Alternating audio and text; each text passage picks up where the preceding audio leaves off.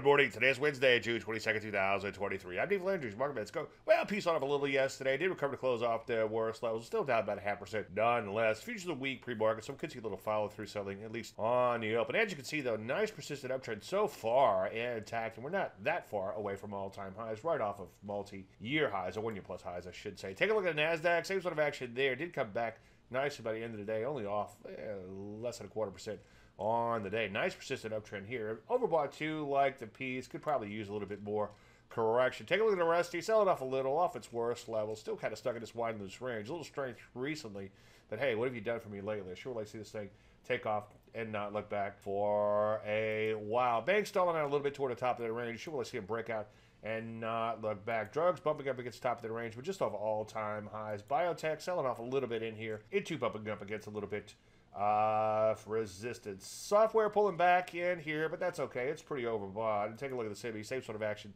there, too. So what do we do? Well, continue to look to get long, especially now the market is pulling back. Any questions? As usual, Dave, DaveLandry.com. I'm Dave Landry. You serve the market in a minute.